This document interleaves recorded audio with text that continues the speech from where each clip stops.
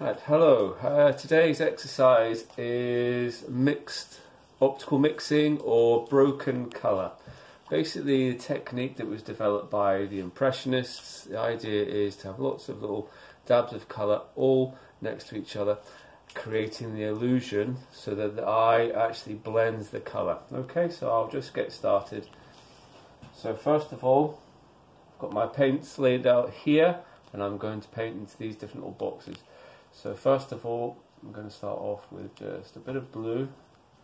Now the importance in broken colour optical mixing is about the value. So the other thing as well, it's good to have a variety of brushes, preferably flathead brushes, and you're going to just make a series of little dabs.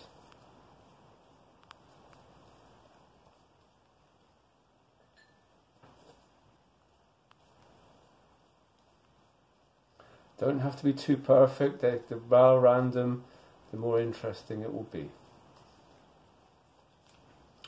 Okay, now into this blue, I'm now going to take some crimson. Now the importance here will be making sure the value is of a similar quality so as not to tonally jump or jar. So that's quite interesting. And then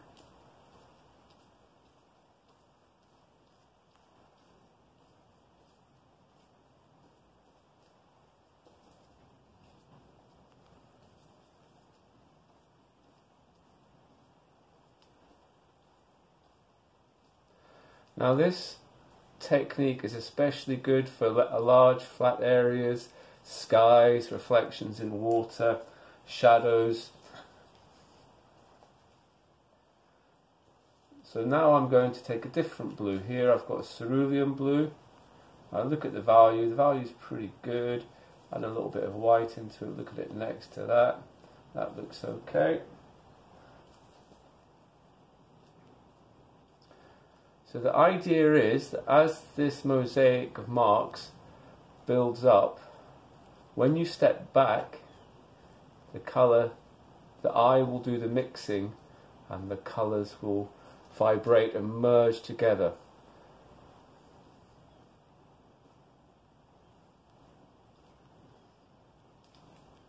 Okay.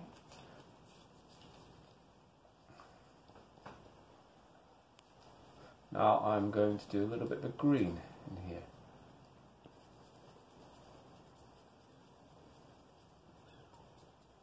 So the tones don't have to be perfect, but you want to get them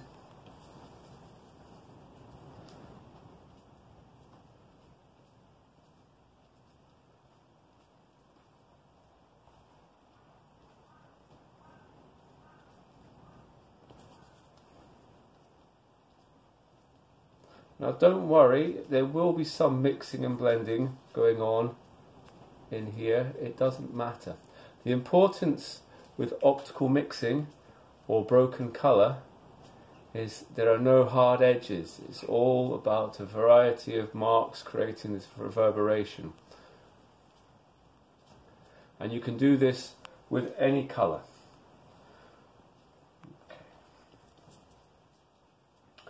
Now tonally, you might want to bring some lighter areas into it. Say for example this was reflections in water, so you might want to bring a lighter magenta.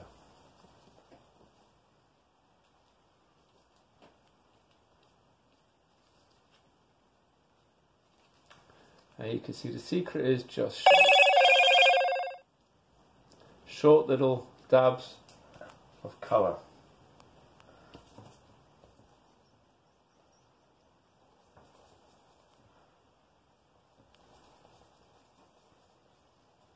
And here we will bring in some